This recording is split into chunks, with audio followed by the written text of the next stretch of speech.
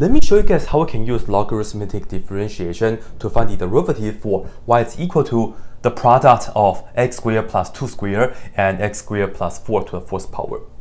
In fact, for this one, it's not so bad to just use the product rule and also the power rule and also the chain rule. But you can imagine if we have more factors or more complicated stuff, then the following way is much better. And that is, we first take natural log on both sides. And the reason that we want to do that is because we will see the left-hand side is just natural log of y. And the beauty is that on the right-hand side, we can use the log properties to break this apart.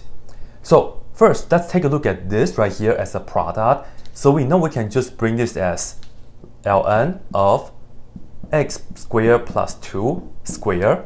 So this is the first part. And we will add ln of this, which is x squared plus 4 raised to the fourth power. Yeah, ln of a product, it's a sum of these two ln's. And before we continue, we can actually do more. We can actually bring the power to the front. Don't minus 1 though, because again, this is just the log properties. So here we see we have ln of y, and that's equal to 2 times ln of x squared plus 2. And then we add 4, ln of x squared plus 4. So this is like the good old things that we did back in algebra, right? When we have log, well, any kind of log, in this case we have ln, natural log. We can expand it as much as possible like this. And we will look at this and then just take the derivative. And this right here is technically implicit differentiation because the y is no longer isolated.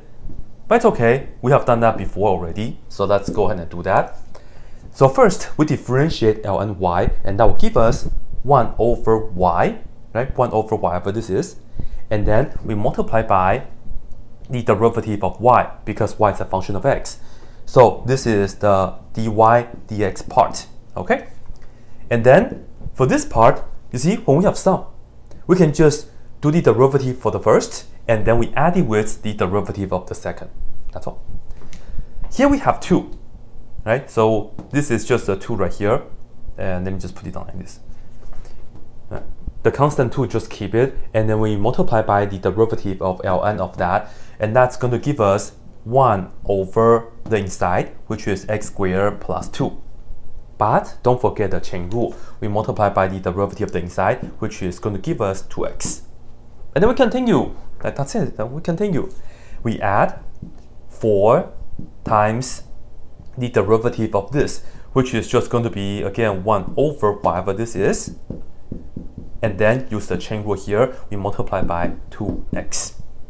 So that's pretty much the idea. And in the end, though, what we want to do is isolate the dy dx. And we can do so by multiplying the entire equation by y. Right? So let me see. I will multiply this by y, and I also multiply the whole thing right here by y. So that this and that cancel, and then we will just get the dy dx. And that will be equal to the y. Well, if you look back to the original equation, we can put that down for the y. So we will have parentheses x squared plus 2 squared x to the fourth power, x to the second power, plus 4 to the fourth power. This right here is for the y. And then we'll just need to write this down inside of another parentheses.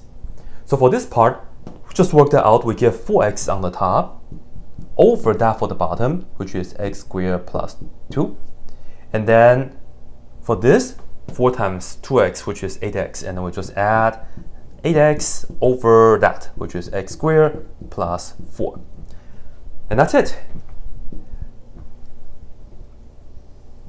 You can multiply this in and simplify this a little bit more, but there's no need to. This is definitely okay, and this is the answer in the back of the book.